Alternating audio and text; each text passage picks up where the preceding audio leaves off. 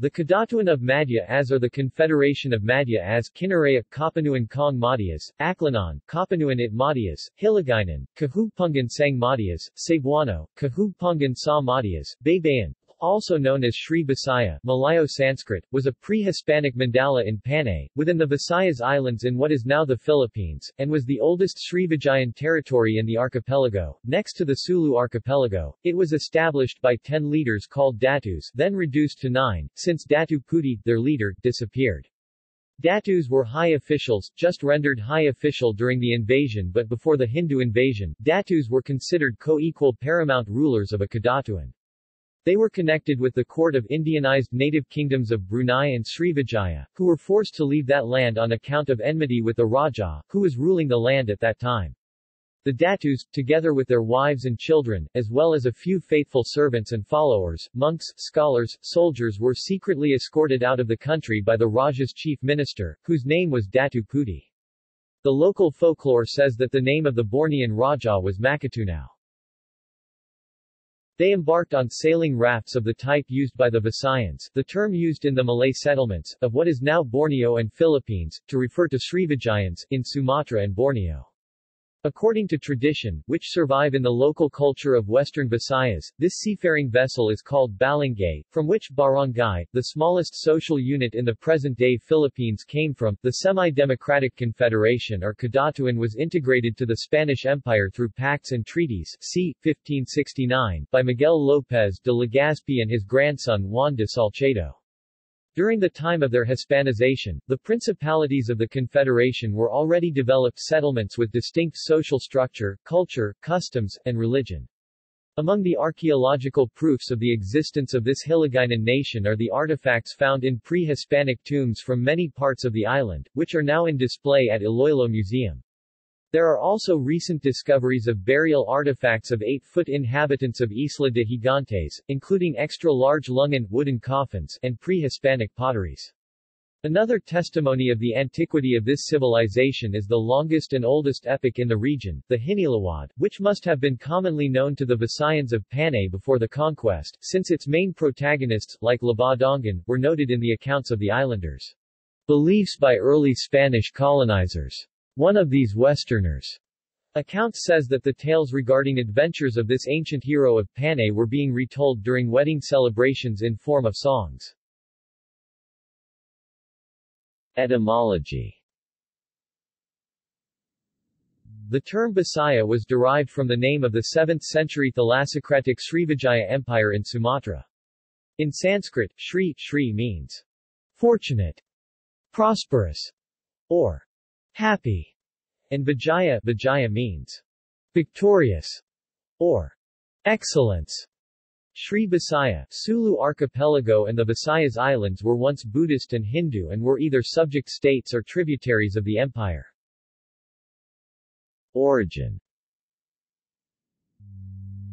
Madja-as was a pre-colonial Indianized kingdom. According to ancient tradition recorded by P. Francisco Colon, S.J., an early Spanish missionary in the Philippines, the inhabitants of Panay Island were originally from North Sumatra, especially from the polity of Panay, after which the island of Panay, called Ananapay by the Atis, was named, I and Y being interchangeable in Spanish.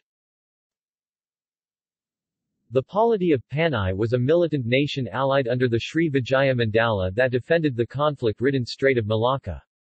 The small kingdom traded with and simultaneously repulsed any unlicensed Chinese, Indian or Arab navies that often warred in or pirated the Strait of Malacca and, for a small country, they were adept at taking down armadas larger than itself, a difficult endeavor to achieve in the Strait of Malacca, which was among the world's most hotly contested maritime choke point where, today, one-half of world trade passes through.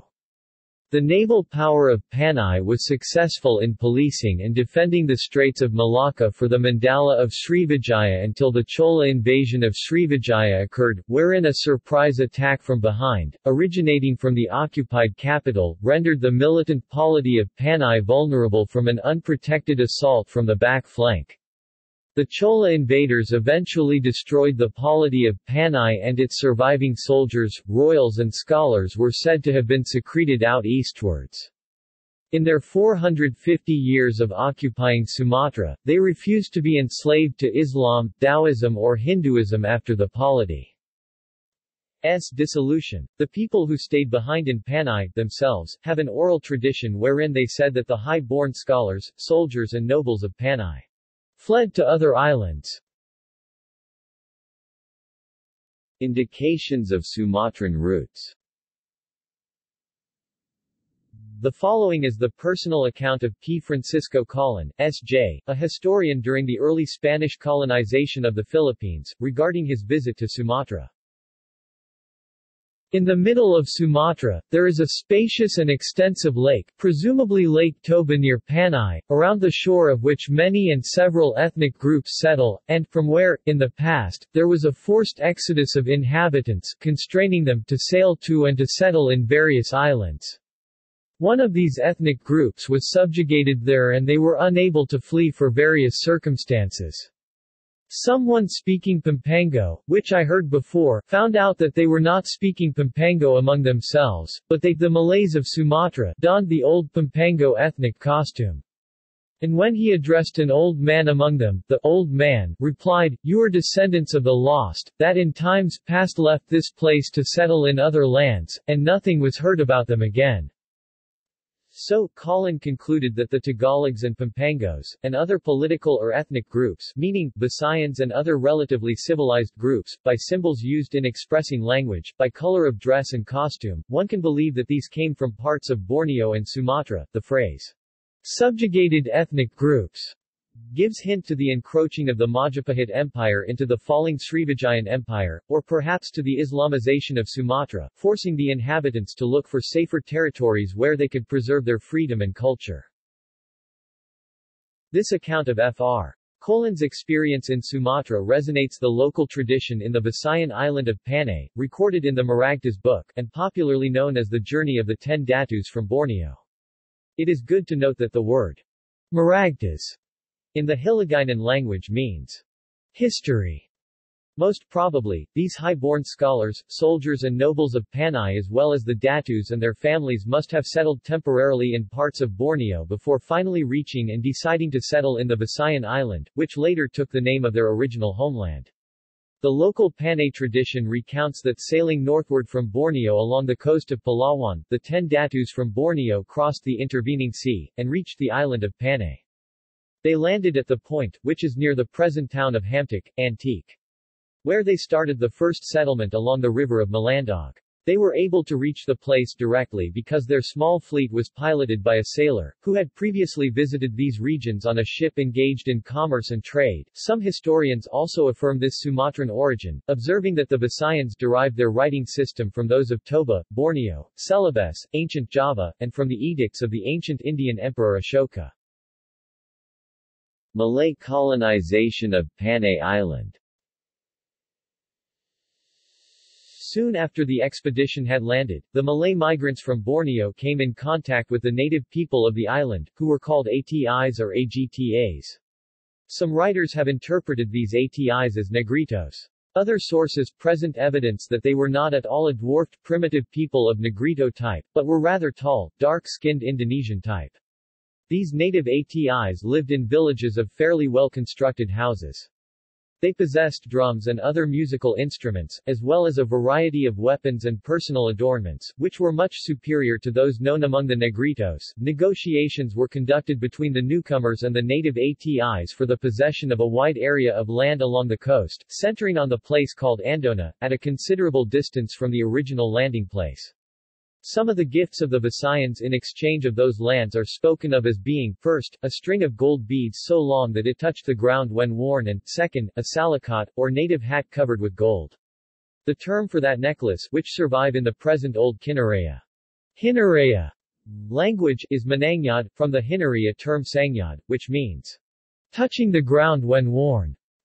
There were also a variety of many beads, combs, as well as pieces of cloth for the women and fancifully decorated weapons, treaty blades, for the men. The sale was celebrated by a feast of friendship between the newcomers and the natives, following which the latter formally turned over possession of the settlement. Afterwards a great religious ceremony and sacrifice was performed in honor of the settlers. ancient gods, by the priest whom they had brought with them from Borneo. The Atis were the ones who referred to the Borneans as Mga Bisaya, which some historians would interpret as the Atis.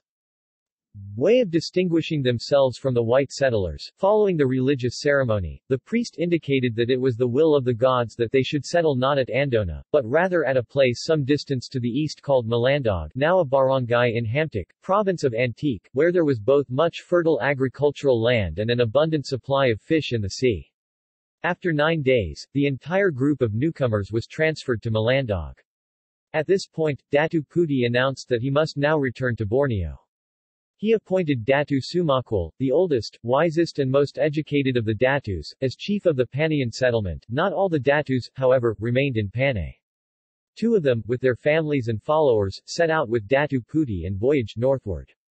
After a number of adventures, they arrived at the Bay of Tal, which was also called Lake Bamban on Luzon.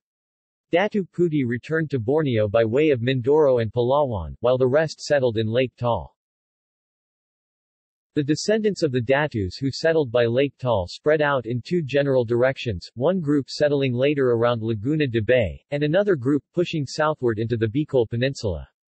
A discovery of an ancient tomb preserved among the Bicols refers to some of the same gods and personages mentioned in a Panayan manuscript examined by anthropologists during the 1920s. The original Panayan settlements continued to grow and later split up into 3 groups, one of which remained in the original district, Iron, while another settled at the mouth of Aklan River in northern Panay.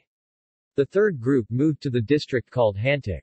These settlements continued to exist down to the time of the Spanish regime and formed centers, around which the later population of the 3 provinces of Iloilo, Capiz, and Antique grew up. The early Bornean settlers in Panay were not only seafaring.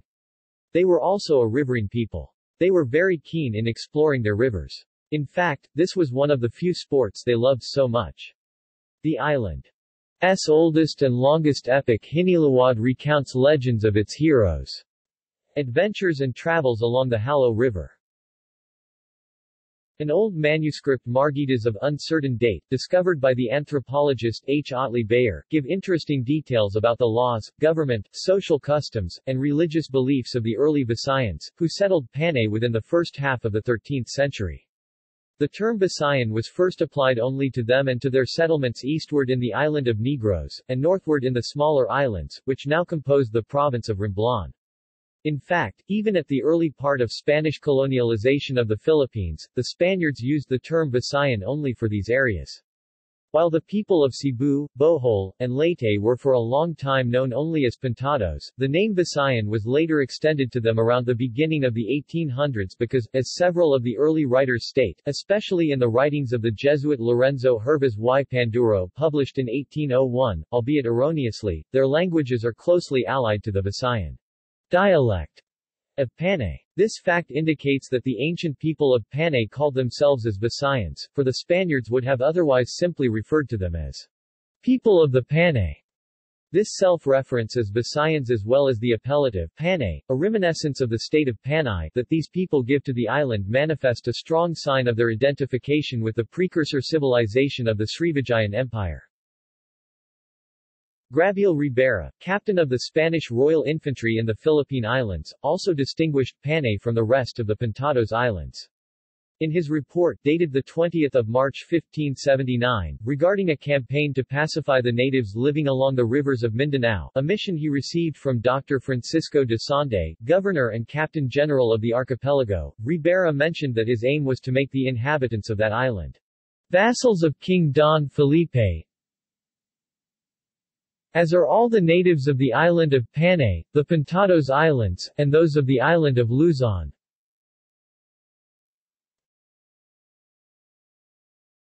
The Visayan social structure during the Confederation era.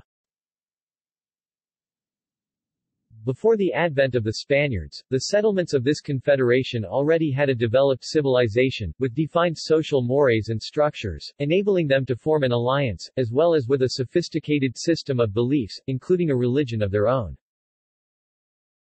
The Datu class was at the top of a divinely sanctioned and stable social order in a Sakop or Kinadatuan, Kadatuan in ancient Malay, Kedatan in Javanese, and Kadatuan in many parts of modern Southeast Asia, which is elsewhere commonly referred to also as barangay.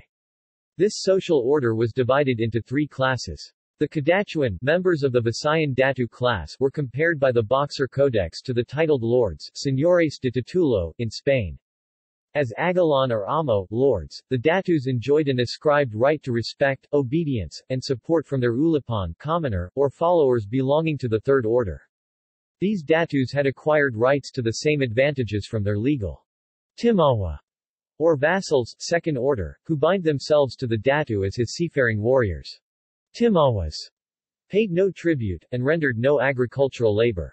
They had a portion of the Datu's blood in their veins. The above-mentioned Boxer Codex calls these Timawas knights and hidalgos. The Spanish conquistador, Miguel de Lorca, described them as free men, neither chiefs nor slaves. In the late 17th century, the Spanish Jesuit priest Fr. Francisco Ignacio Alcina classified them as the third rank of nobility, nobleza, to maintain purity of bloodline. Datus marry only among their kind, often seeking high-ranking brides in other barangays, abducting them, or contracting brideprices in gold, slaves and jewelry. Meanwhile, the Datus keep their marriageable daughters secluded for protection and prestige. These well-guarded and protected high-born women were called Binukit. The Datus of pure descent, 4 generations, were called Potli na Datu, or Lubus na Datu, while a woman of noble lineage, especially the elderly, are addressed by the inhabitants of Panay as Aray, meaning pure as gold, e.g., Aray Hilway. Religion of Madja-as. The supreme God in heaven. The Visayan's supreme god was called Lon, which the colonizers identified with the Christian God, who is the creator of all things. The Visayans believe that Lon lives in Mount Madja as in Antique, which is his ologan or abode and, therefore, which corresponds to the Christian heaven. From this religious perspective and worldview, the appellative of the Confederation is contextualized and understood. The lesser gods or dewatas. Aside from the supreme god, the Visayans also adored, either for fear or veneration, lesser gods called dewatas, a local adaptation of the Hindu or Buddhist devata. Early Spanish colonizers observed that some of these deities of the Confederation of Madja-as have sinister characters, and so, the colonizers called them evil gods. These dewatas live in rivers, forests, mountains, and the natives fear even to cut the grass in these places believed to be where the lesser gods abound. These places are described, even now, after more than 400 years of Christianization of the Confederacy's territory, as Marit, enchanted and dangerous. The natives would make Panabi-tabi courteous and reverent request for permission, when inevitably constrained to pass or come near these sites. Miguel de Lorca in his Relación de las Islas Filipinas, Arevalo, June 1582, described them. Some are the following. 1. Deities invoked before going to war, or before plundering expeditions: Balanga or Varangao, rainbow god. Inaguinid. Macandic. 2. Macaptain or captain, the god who dwells in the highest sky, in the world that has no end. He is a bad god, because he sends disease and death if has not eaten anything of this world, or has not drunk any pitarillas. He does not love humans, and so he kills them. 3. Lalan, a goddess, who dwells in a volcano in Negros Island, Mount Canlaon, from where she hurls fire. She is invoked for harvests. When she does not grant the people good harvest, she sends them locusts to destroy and consume the crops. 4. Gods of the lower regions are the abode of the dead, Samuran, Seguinarugan. 5. Pandak, the god to whom the natives made sacrifices and offerings in order to redeem the souls of the dead from Samuran and Seguinarugan. 6. Magwayan or Magwayan, the soul fairy god. 7. Sumpoy, the god sallies forth and take away the souls of the dead from Magwayan, once they arrive to the abode of the dead.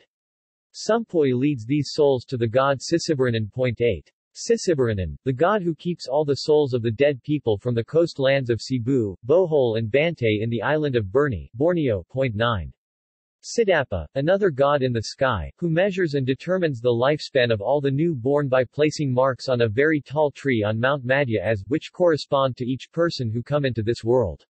The souls of the dead inhabitants of the Confederation go to the same Mount Madja-as. Some Spanish colonial historians, like Isabelo de los Reyes y Florentino, would classify some heroes and demi-gods of the Panay epic Hinilawad, like Laba Dongan, among these dewatas. Creation of the first man and woman. In the above-mentioned report of Miguel de Lorca, the Visayans' belief regarding the origin of the world and the creation of the first man and woman was recorded. The narrative says, the people of the coast, who are called Uligines, believed that the heaven and earth had no beginning and that there were two gods, one called Captain and the other Maguayan. They believed that the breeze and the sea were married, and that the land breeze brought forth a reed, which was planted by the god Captain. When the reed grew, it broke into two sections, from which came a man and a woman. To the man they gave the name Sililic, and that is the reason why men from that time on have been called Lilac, the woman they named Sikabay, and henceforth women have been called Babay. One day the man asked the woman to marry him for there were no other people in the world, but she refused, saying they were brother and sister, born of the same reed, with only one no between them. Finally, they agreed to ask the advice from the tunnies of the sea and from the doves of the earth. They also went to the earthquake, which said that it was necessary for them to marry, so that the world might be peopled. Death and abode of the dead. The Visayans believe that when the time comes for a person to die, the Dewata Inagwinad visits him to bring about death. Magwayan, the soul fairy god, carries the souls of the Uligines to the abode of the dead called Solad. But when a bad person dies, the Dewata Pandakasita brings him to the place of punishment in the abode of the dead, where his soul will wait to move on to the Ologan or heaven. While the dead is undergoing punishment, his family could help him by asking the priests or priestesses to offer ceremonies and prayers so that he might go to the place of rest in heaven. Another god named Mangalo was worshipped by the natives, out of fear that he would inflict on them invisible lashes causing early unexplained death, hila na kamatayan, other than sickness or old age. Priests and priestesses. The spiritual leaders of the Confederation were called Babalanes. Most of the Babalanes were women who, for some reasons, the colonizers described as lascivious and astute. On certain ceremonial occasions, they put on elaborate apparel, which appear bizarre to Spaniards. They would wear yellow false hair, over which some kind of diadem adorned and, in their hands, they wielded straw fans. They were assisted by young apprentices who would carry some thin cane as for a wand. Notable among the rituals performed by Babalanes was the pig sacrifice. Sometimes chicken were also offered. The sacrificial victims were placed on well-adorned altars, together with other commodities and with the most exquisite local wine called pangasi. The Babalanes would break into dance hovering around these offerings to the sound of drums and brass bells called agongs, with palm leaves and trumpets made of cane. The ritual is called by the Visayans Manganito. Chinese accounts about the Confederation. To the Chinese, the people of Confederation of Madja-as were known as the Pishaya. This is a transliteration of the term Bisaya or Bisaya, which gives a general reference to the people of the geographical location of the Confederation of Madja-as, the Visayan Islands mentioned in the previous section of this article. In 1612, the Chuancho Gazetteer specifically reported that the Pishaya consistently made raids against imperial commerce and even warred against China's navy. Antecedent to this raids, sometime between AD 1174 and 1190, a traveling Chinese government bureaucrat Chao Ju Kua reported that a certain group of ferocious raiders of China's Fujian coast, which he called the Pai Shou Yi, believed to have lived on the southern part of Formosa, in AD 1273. Another work written by Ma Tuan Lin, which came to the knowledge of non-Chinese readers through a translation made by the Marquis d'Hervey de Saint-Denis, gave reference to the Pai Shou Yi raiders, thought to have originated from the southern portion of Formosa. However, the author observed that these raiders spoke a different language and had an entirely different appearance, presumably when compared to the inhabitants of Formosa. A linguist, Terrien de Lecouperie, tried to resolve the inconsistency of attributing the Pai Sho Yi to the people of Formosa. In his writing of 1887, he posited the notion that Pai Sho Yi referred to nothing else than the Visayans. The interpretation of de Lecouperie was later supported by another study made by Efren Isarena. This Filipino author uses language to show that of all the peoples south of Taiwan, it is only the Visayans have a long tradition of raiding. In fact, the Visayan word, mangaya, or pangaya, literally means, to go raiding. War with neighboring polities. Aside from waging wars against the Chinese Empire, Navy and the Hinduist polities among their immediate neighbors, Madja-as was also in a state of intermittent conflict with the Kingdom of Manila in Luzon and the Sultanate of Sulu in Mindanao. Sulu and Manila, both vassals of the Bruneian Empire, considered Madja-as a formidable nation that, after some time, a certain Timway Arangkayasu Il was mentioned by the second page of Tarsila of the Sulu Sultanate, said that he received 4 Bisaya slaves, people from the Confederation of Madja-as from Manila, presumably Kingdom of Manila, as a sign of friendship between the two countries. Evidently, both the Kingdom of Manila and the Sulu Sultanate formed a coalition to wage war upon belligerent Madja-as, which they punished by conducting numerous slave raids into. When the Spaniards came to the Visayas, they noted that the pirates among them are more terrifying than the Mohammedans of Jolo and Mindanao. All year long, after the harvest, they would sail toward faraway places to hunt slaves and make surprise attacks on settlements. Those who do not live along the rivers, would make their raids in the months of February, March, April, October and November, going deeper into the interior parts of the islands, sacking the villages.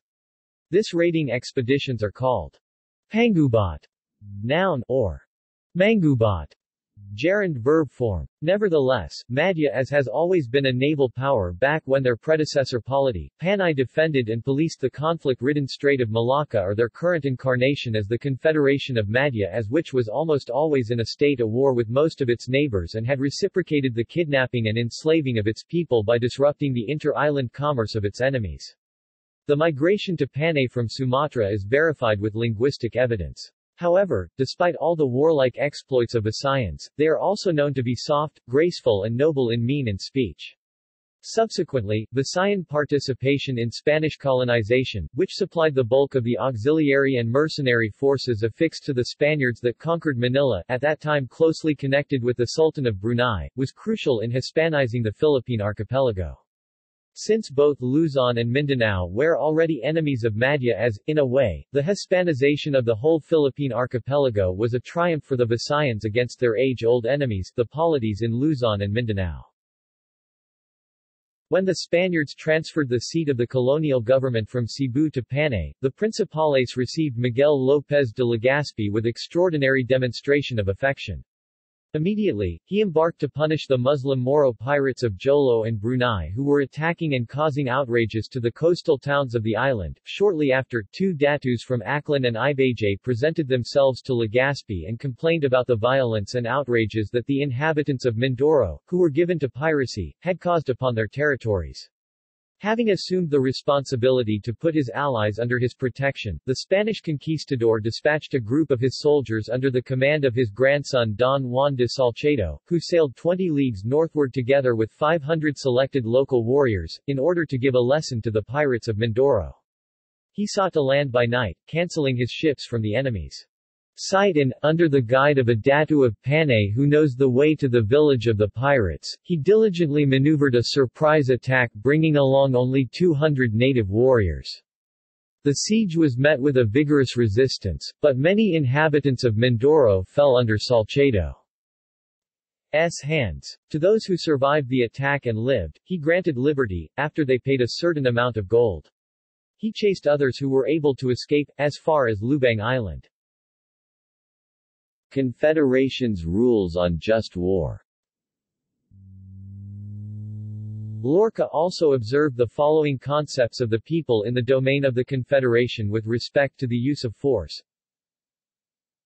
According to the ancient inhabitants of the Confederation, the first man who waged war was Panis, son of Anaranor, who was grandson of the first human beings.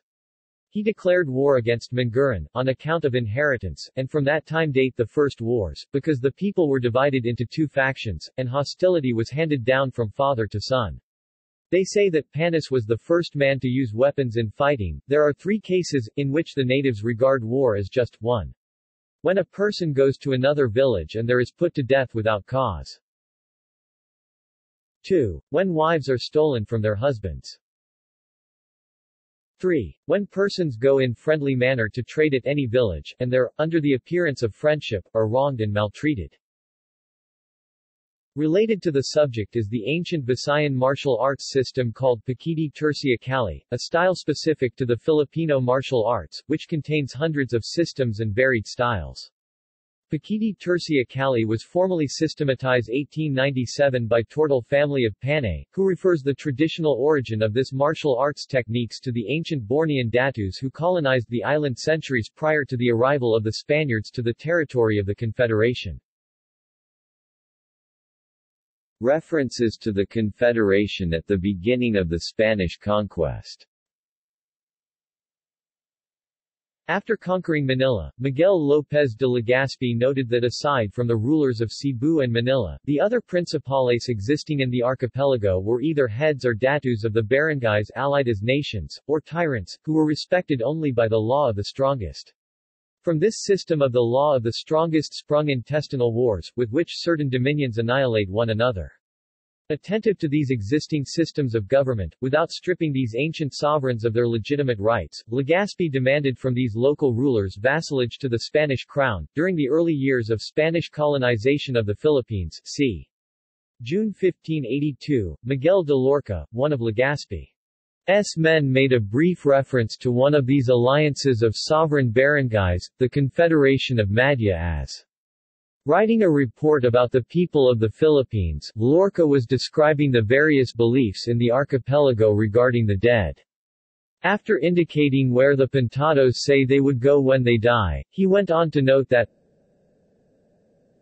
the Arayas, which is a certain alliance of villages, they say, go to a very high mountain in the island of Panay, called Mayas, where their god Sidapa possesses a very tall tree. There he measures the lives of all the new-born, and places a mark on the tree. When the person's stature equals this mark, he dies immediately. Sidapa is indeed one of the deities in the pantheon of gods and goddesses of ancient Panay, whose memories are preserved in the folklore of the secluded Suludnan of this island. Quote, Mayas is nothing but a corrupted name of Mount Madja as used by early Spanish settlers in the archipelago, and the word Arayas is most probably a Spanish misconception, as they often misinterpreted what they heard from the natives of the Hiligaynon words Araya or Taga Araya, or the current and more popular version Korea, Highlanders, people of Araya, Highlands, in contrast with the people of the coasts or people of the Ilawad. Los Naturales de la Playa, whom Lorca called Uligaynes, or the more popular term Hiligaynon, currently referred to as Sina. By this time, the Hiligaynons, people of the coasts, were mostly reduced as vassals of Spain, either by the so-called Pacts of Peace, or by force. In the hinterlands or Sulad of Panay, Alaya, the Korea, or Araya, people Korea-speaking of the remnant villages of the Confederation managed to preserve their autonomy and culture, far from the reach of the Spanish cannons and muskets. The fact presented by the observations of Lorca is, there was indeed a confederation of barangays that was existing when the Spaniards began to take control of Panay, which centuries earlier the first settlers from Borneo referred to as the island of Madja-as.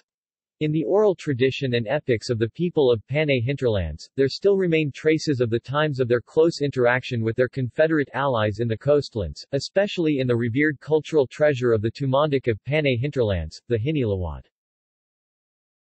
At the beginning of the Spanish conquest, the inhabitants of the island numbered 50,000.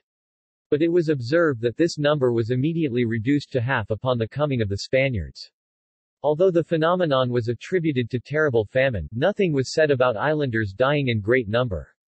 The coincidence of this phenomenon with another observation about the existence of the Mundos, a third race in Panay, aside from the Visayans, and the Agtas or Negritos, supports the fact regarding the massive evacuation of the Visayans of Panay to the hinterlands.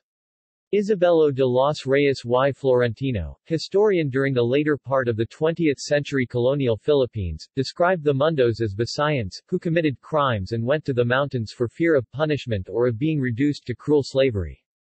It was noted that these Mundos would descend and attack the towns of the valleys. This colonial historian's description of the local inhabitants contradicts the initial observation of the first Spanish conquerors regarding the Visayans of Panay as peaceful people, open to conversion. The fact that a large number of them, forming another race, would go to the mountain because of crimes committed and, later, would attack the valleys leads to a plausible explanation that a considerable portion of the citizens of the Confederation, who would not give up their independence and culture, chose to preserve what they had in the mountains of Panay, and would, for some time, fight to regain their homeland. Later, the derogatory appellation, mundo, has come into disuse and gave way to the more suitable term Bukidnon. In 2014, researchers from a university in Iloilo discovered certain secluded villages of Iranian tribes of Panay Bukidnon in the hinterlands of Antique, which have maintained their centuries-old capacity for self-reliance and self-sufficiency, having minimal contact with the people of Ilawad, people of the coastal towns and villages. A good number of these tribes developed capabilities of utilizing the harsh conditions of remote mountains, transforming them into productive settlements, also building centuries-old rice terraces, which is perhaps a cultural instinct they share with the people of Sumatra. Integration of parts of the Confederation to the Spanish Empire. The Spaniards landed in Bataan, in Panay's northeastern territory, which is currently called Province of Aklan, in 1565. The chief of this place, Datu Cabnayag, relocated his capital to what is now called Guadalupe. Afterwards, however, the Datus were overpowered by the Spaniards. Following the Spanish conquest, the locals became Christians. Father Andres Urdaneta baptized thousands of Aklanons in 1565, and consequently these settlements of the Confederation was renamed Calibo. Legazpi then parceled Aklan to his men. Antonio Flores became encomiendero for all settlements along the Aklan River, and he was also appointed in charge of pacification and religious instruction. Pedro Sarmiento was appointed for Bataan, Francisco de Rivera, for Mambaseo, Gaspar Ruiz de Morales, and for Panay Town, Pedro Guillén de Liavana. Later, in 1569, Miguel López de Legazpi transferred the Spanish headquarters from Cebu to Panay. On 5 June 1569, Guido de Lavezaris, the royal treasurer in the archipelago, wrote to Philip II reporting about the Portuguese attack to Cebu in the preceding autumn. A letter from another official, Andres de Mirandola, dated 3 days later, 8 June, also described briefly this encounter with the Portuguese. The danger of another attack led the Spaniards to remove their camp from Cebu to Panay, which they considered a safer place. Legazpi himself, in his report to the Viceroy in New Spain, dated 1 July 1569, mentioned the same reason for the relocation of Spaniards to Panay. It was in Panay that the conquest of Luzon was planned, and launched on 8 May 1570. In 1716, the old Sakop sovereign territory of Aklan completely fell under the Iberian control, and became Spanish politico-military province under the name of Capiz. And so it remained for the next 240 years. The account of early Spanish explorers about Panay, the ancient domain of the Confederation. During the early part of the Spanish colonization of the Philippines, the Spanish Augustinian friar Gaspar de San Agustin, OSA, described Panay as less than pre greater than very similar to that of Sicily in its triangular form, as well as in its fertility and abundance of provision. It is the most populated island after Manila and Mindanao, and one of the largest, with over 100 leagues of coastline. In terms of fertility and abundance, it is the first. It is very beautiful, very pleasant, and full of coconut palms. near the river Aligar, Halor, which empties into the sea 2 leagues from the town of Damangas. In the ancient times, there was a trading center and a court of the most illustrious nobility in the whole island. Miguel de Lorca, who was among the first Spanish settlers in the island, also made one of the earliest account about Panay and its people according to a Westerner's point of view. In June 1582, while he was in Arevalo, Iloilo, he wrote in his Relación de las Islas Filipinas the following observations. The island is the most fertile and well-provisioned of all the islands discovered, except the island of Luzon, for it is exceedingly fertile, and abounds in rice, swine, fowls, wax, and honey. It produces also a great quantity of cotton and abaca fiber.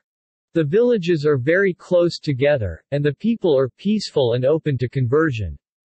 The land is healthful and well-provisioned, so that the Spaniards who are stricken in other islands go thither to recover their health. The Visayans are physically different from the Malays of Luzon, and can be distinguished by the fact that Visayans are fairer in complexion. Because of this trait, there was an old opinion about these Visayans originating from Makassar. The natives are healthy and clean, and although the island of Cebu is also healthful and had a good climate, most of its inhabitants are always afflicted with the itch and buboes. In the island of Panay, the natives declare that no one of them had ever been afflicted with buboes until the people from Bohol, who, as we said above, abandoned Bohol on account of the people of Maluco, came to settle in Panay, and gave the disease to some of the natives. For these reasons the governor, Don Gonzalo Ronquillo, founded the town of Arevalo, on the south side of this island, for the island runs north and south, and on that side live the majority of the people, and the villages are near this town, and the land here is more fertile. The Ilonggo women distinguish themselves in courage, exhibiting feats that are beyond the expectations of their gender. The island of Panay provides the city of Manila and other places with a large quantity of rice and meat. As the island contains great abundance of timber and provisions, it has almost continuously had a shipyard on it, as is the case of the town of Arevalo, for galleys and fragatas.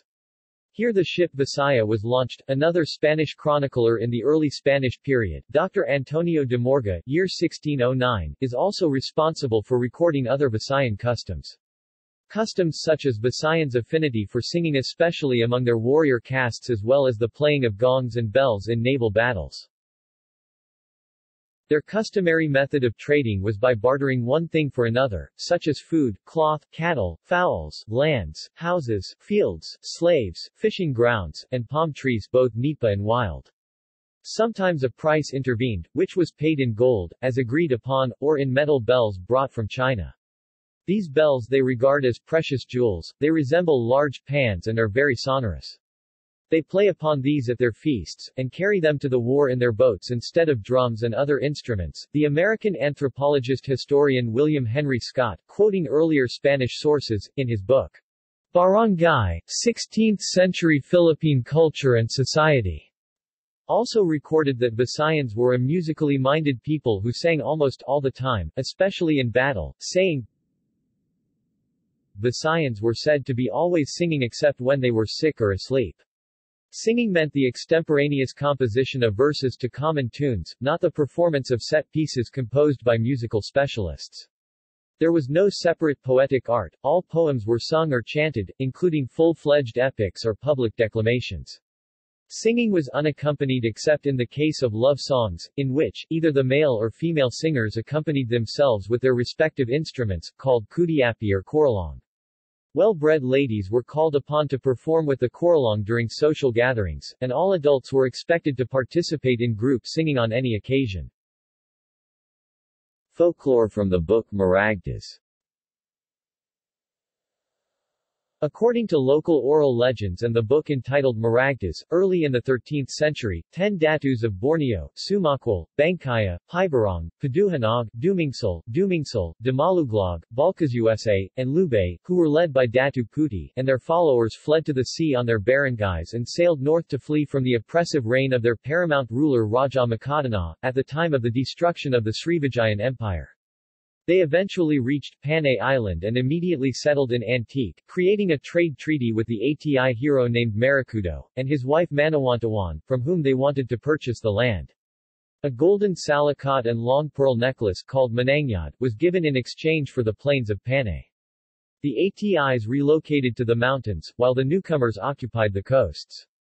Datu Bangkaya then established a settlement at Madja-as, while Datu Pibarag established his village at Iron, which is now the city of Iloilo, while Datu Sumakwal and his people crossed over the Madja-as mountain range into Hamtic and established their village at Malandong. Datu Puti left the others for explorations northwards after ensuring his people's safety. He designated Datu Sumakwal, being the eldest, as the commander-in-chief of Panay before he left. By 1213, Datu Sumakwal invoked a council of Datus to plan for common defense and a system of government. 6 articles were adopted and promulgated, which came to be known as Articles of Confederation of Madja-as. The Confederation created the 3 sakups sovereign territories as the main political divisions, and they defined the system of government, plus establishing rights of individuals while providing for a justice system. As a result of the council, Datu Pibarang was formally installed as commander-in-chief of Iron at Kamunsal, Sumakwal of Hamtic at Malandog, and Bangkaya of Aklan at Madja-as. Bangkaya ruled his sakup from Madja-as according to local customs and the Confederation of Madja-as Articles.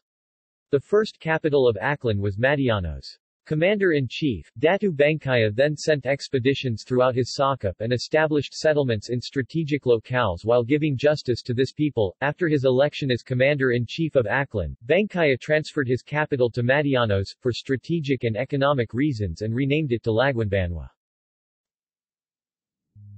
Bangkaya commissioned his 2 sons as officers in the government of his sakup. He appointed Balangkaka in charge of Aklan, and Balangiga for Alayan. Balangiga had twin sons, Buan and Adlaw, from which Capiz Capit was originally named, before the Spaniards came. The center of government of the Confederation was Aklan, when Sumakwal expired and Bangkaya succeeded him as leader of Panay. Bangkaya was then replaced by Pibarang. Aklan returned to become the center of Confederation again, when Pibarang expired and was replaced by Balangkaka. The Datus of Madja-as according to oral tradition in Panay. See also. References.